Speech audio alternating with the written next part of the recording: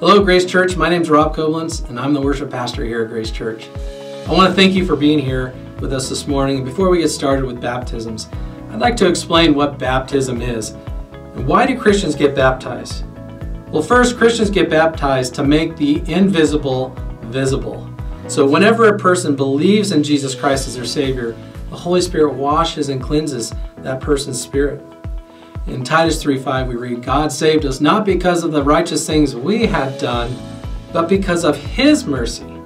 He washed away our sins, giving us a new birth and new life through the Holy Spirit. So the Holy Spirit washes a new believer's spirit and imparts eternal life through a new birth.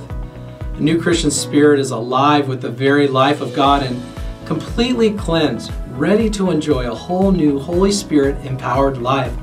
When a believer is baptized, people can see a visible picture of cleansing that the Holy Spirit already did in that believer's invisible inner person. Second, Christians get baptized because Jesus commanded us to do so. Baptism is an act of obedience. It's a recognition that Jesus Christ is not only a Christian Savior, but also Jesus is a Christian's Lord who is worthy to obey.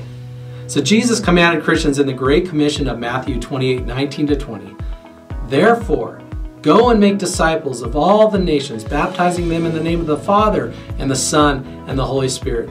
Teach these new disciples to obey all the commands I have given you. And be sure of this, I am with you always, even to the end of the age. So submitting to baptism as people watch on is a way a Christian displays to the world he or she is willing to identify with Jesus Christ and begin following Him as Lord. Third, Christians get baptized because baptism is also a public inauguration of a Christian into a powerful new life as an authoritative representative for Jesus Christ to this world.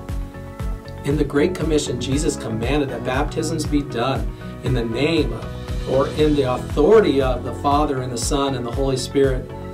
Baptism is a recognition that the triune God's authority is now invested in that Christian to live a powerful life representing God to this world.